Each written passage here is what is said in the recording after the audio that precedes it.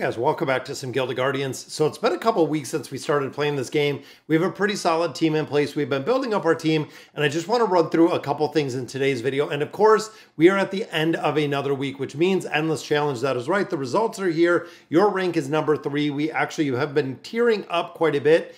So we definitely got some rewards out of there. The rush results, we did get rank 584. So making pretty good progression within there. Then of course the arena season, so far the rank this season is 2, which again is not really in perspective because it's kind of weird how they do this. And I still think they need to streamline a lot of this, but we do get some pretty good rewards out of here. Now, of course, those are utilized within the shop. Wanted to run through the shop. This is a lot of questions that I do get from YouTube about the shop. What we're prioritizing, if you are free to play the featured and the premium, you're not going to use that all. There is going to be no point. There is not going to be anything you're going to use. Now, of course, you have to pay attention, and I've said this before, you have to pay attention if you're spending money in Guild of Guardians, you have to pay attention to what you're getting because there's a lot of stuff like limited chests where if you look at the monthly chest or even looking, at the monthly chest here, looking at the $20 pack, you get 30,110. Out of the $100 pack, you get 6,230.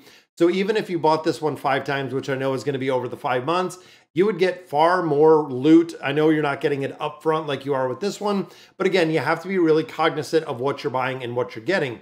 Because even when you look at the golden chest right here, that is going to yield you 1 legendary guardian.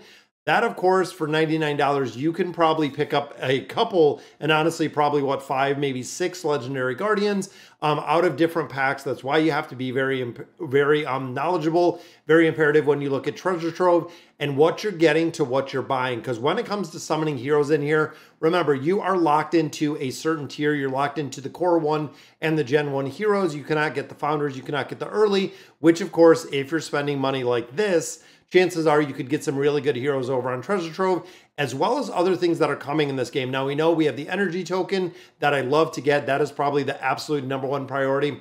If you're buying anything within Guild of Guardians, it is the energy token, which I do have that link down below. But of course, when it comes to the purchases in here, like I said, you can pick up a ton of different heroes that would be far more beneficial and making progression on a regular basis than trying to pick up heroes out of here. And that's the reason why when it comes to summoning, when it comes to calling crystals, they are not worth it at all. We have a lot of players that, even looking here, the calling crystal, 30 calling crystals for 149, chances are you're going to get a hero out of there, but also the chances are that you can buy the hero usually a lot more cheaper, depending who's in there. And of course, looking at the heroes that we have right now in the summoning itself, not really worth getting either of those heroes, unfortunately. So if you're buying things, you got to make and pay special attention. Now, if you are free to play, looking at the item store, you can see that we bought all of these out. Now, of course, all of these do come with a little bit of a discount. When it comes to diamonds, there's a couple places outside of summons that you're really using them.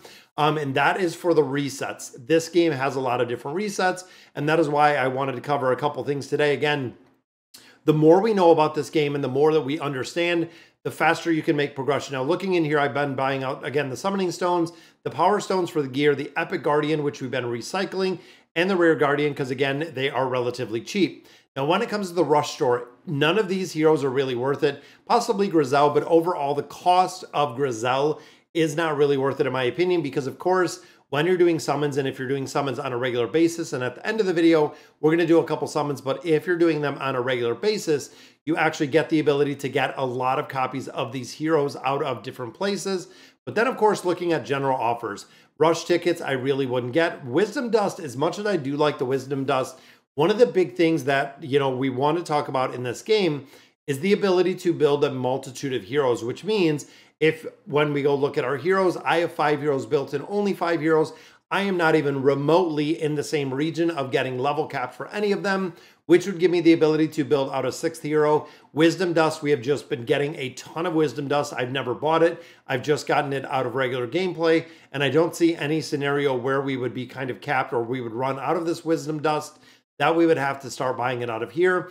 Now, of course, when it comes to these souls, the souls have been the absolute most difficult hurdle, and they need to give us more ways to get these souls because this is the only way that you can level up the heroes, especially if you are free to play, if you're pay to win, whatever it is. Getting these souls is super, super expensive, especially when you start getting heroes higher because the exponential amount of souls you need. Even looking at my my 10-4 Leah needs 10,000 souls. We're getting 1,000 in the course of a week, which again, through sacrificing heroes, you're getting 100 or 500 for a legendary. To get to 10,000 is weeks and weeks and weeks of building them up, which of course is going to, again, there has to be a faster way to get souls. Now looking at the arena store, we went through a couple here. Again, Calling Crystal, not worth it. Epic Legendary Guardians for the price, not at all worth it. So most players have been buying gold out of here. So as you can see, a majority of the gold is sold out. Again, they need to add a couple more things in here to really make it a little bit more viable, possibly adding some more souls in here to really make this available to a lot more players and available really better resources or better rewards out of here for what you're putting into the arena. Then of course the guild stone, we are just buying these summoning stones. Never miss the guild donations. Now of course, when you start looking at a guild like Krektos that I am in, guild donations are guild levels. Guild levels allow you to put more heroes in there. The more heroes, the more players can contribute, and that is the rinse and repeat. Now we know the guild aspect, the guild is coming pretty soon with the whole guild aspect and the ability to guild craft. We're going to have to see what that is all about, but it is on the horizon for this game. And then of course, we do have beasts. We have pets that are coming pretty soon in the next couple months. So again, another layer is going to be added to this game, which I am super, super stoked about. Now, of course, looking here, the advanced material chest, I bought one of these. It gave me one resource, which is not really worth it for 600. So again, even looking here at the advanced materials with the basic box, and then of course the more expensive box, not worth it at all to get it, which gives you summoning stones. And then of course, looking here, this is again kind of goofy because you get tier 2 legendary gear, which right now we're building and crafting tier 6 legendary gear and tier 6 epic gear. So again, there's no reason to get any of these. Again, another part of this game that kind of needs to be updated. Then we get into the endless store. So there are a couple different ways that this is kind of broken up. And I realized this just looking at the heroes. So looking at Halia, Freya, Carrick, and Kras right there, or Cyrus right there. These 4 heroes are heroes you have to purchase. So if you're purchasing the heroes, yes, you will absolutely have them, but there is nowhere else that you can actually get these heroes. They are not free to play heroes. But when you start looking at Thor, you look at Tybor, and you look at Oxalis, all 3 of those are free to play heroes.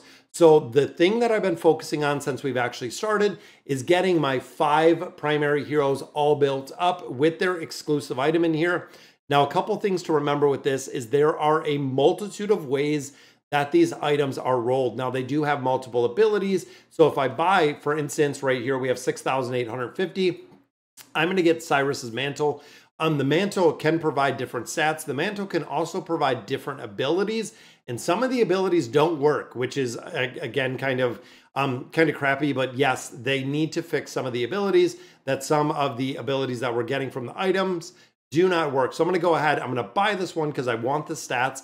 I'm going to throw that on Cyrus and see what the ability is.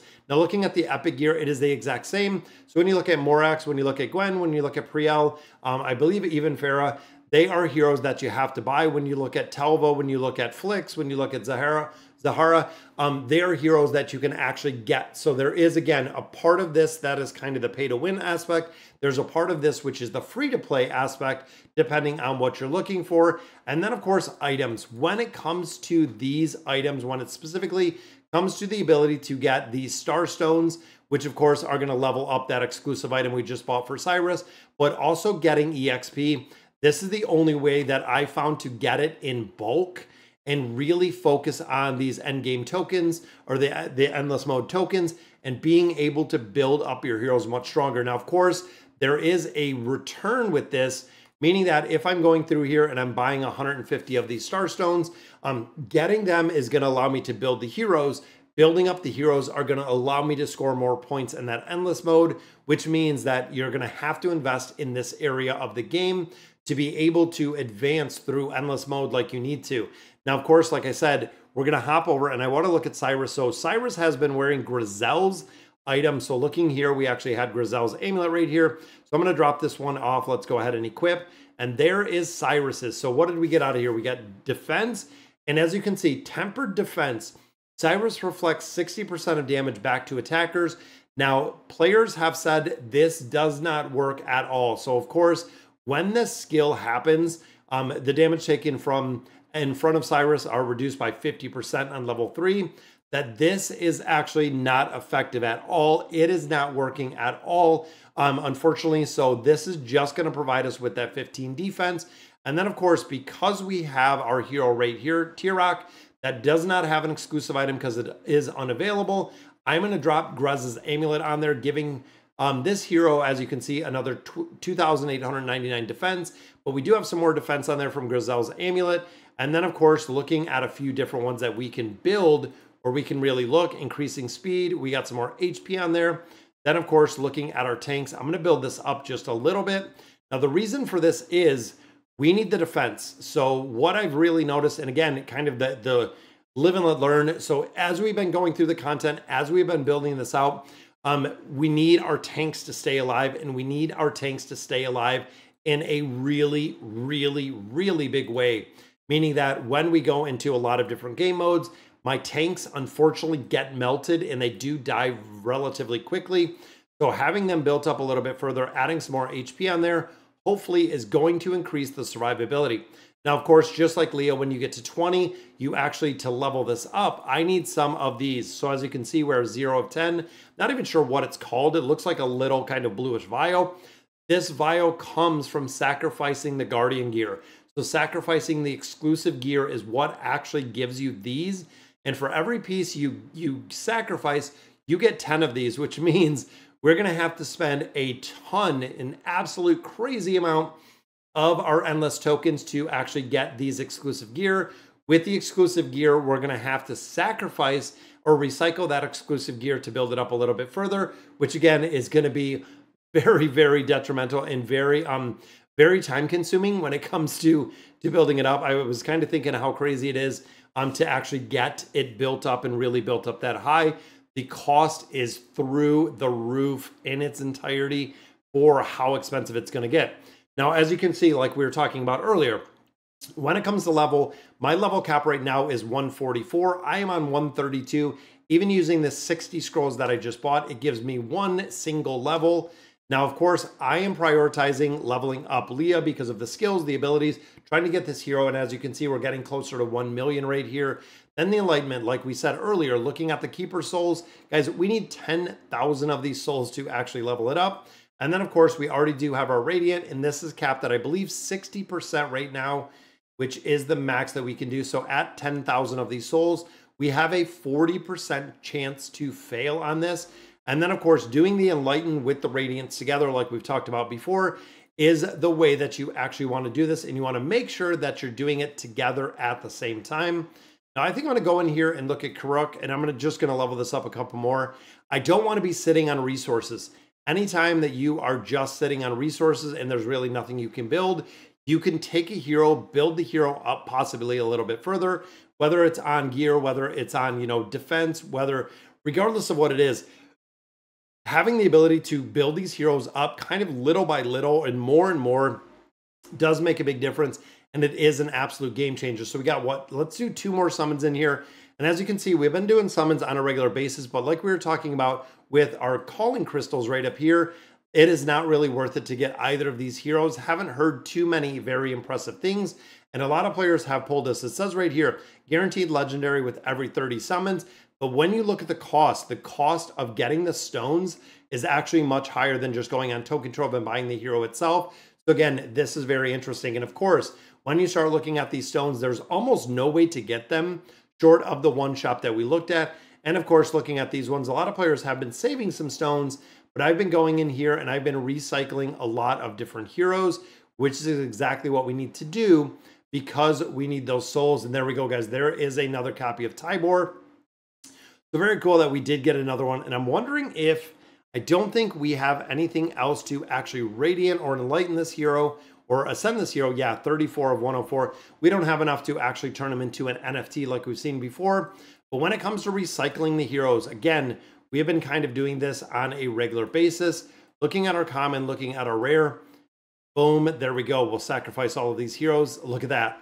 60, 60, and 34. Again, when it comes to having enough to actually build out some of these heroes, you are talking an incredible amount of time to actually get them built. And then, of course, the duplicates, I do the same. We'll go in here, we'll recycle the duplicate. So I'm just kind of keeping one of each hero. A lot of players were saying I don't need to keep any of the heroes, that we can just go ahead and recycle a majority of these heroes that we don't need them. Then of course, with that copy of Tybor, that actually gives me 500 of our redeemers. Now, of course, looking at the team that I'm running, so I have Cyrus, I have Karuk, we have Leah, we have Tyrok, and we have Tivak.